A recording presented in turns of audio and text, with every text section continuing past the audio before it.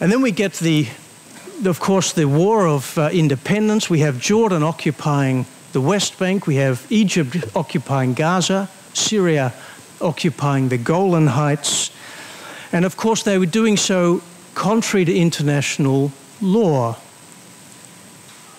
Again, the principle of inadmissibility of acquiring territory by force. People use that now against Israel for what it did in 67, but it applies equally to what Jordan did in 49. Jordan took the West Bank by force. Egypt took Gaza by force. They attacked Israel, not the other way around. Israel is admitted as a member of the United Nations in 1949. 1949 is also the year that the Geneva Conventions are instituted, the international humanitarian law protecting civilians in times of war. We'll come back to that. And then we have the creation of Europe from the late 40s into the 1950s, 1957, the Treaty of Rome, creating the European economic communities. Then we have the Six-Day War, 1967. This is the turning point, really, in a way that laid the foundation, I think, for Yom Kippur and what happened in October, November 1973. Of course, Israel preemptively struck out into Egypt and won the Six-Day War because they realized that war was going to come. And I think this changed the perception of Israel in a dramatic way, certainly did in Europe.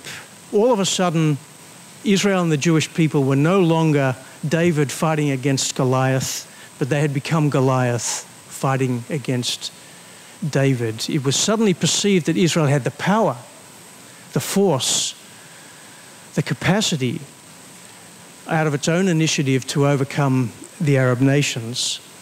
But again, the international community accepted, with the exception perhaps of Russia and France, that Israel was acting defensively, and that it was Egypt with Syria and Jordan who had created the reasons for the conflict.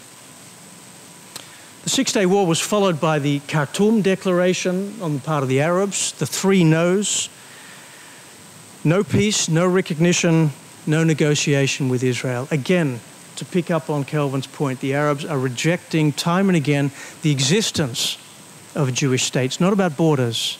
It's not about land. It's about the existence of a Jewish state. And we come to Resolution 242. Now, I want to dwell just for 2 minutes on 242. It's important because 242 recognizes that Israel had legitimate interests and rights in the West Bank. 242 says quite explicitly that Israel must withdraw its military forces from territories that it has gained. And there was a negotiation going on, particularly between Russia on the one hand, United States and Britain on the other, about the extent to which Israel would be required to withdraw. And the conclusion was that there would be an obligation on Israel to withdraw from territories. It was not obliged to withdraw all its forces from all of the territories occupied in 1967. So the 1949 armistice lines were never recognized as borders. They were definitely not recognized in Resolution 242 as being binding borders.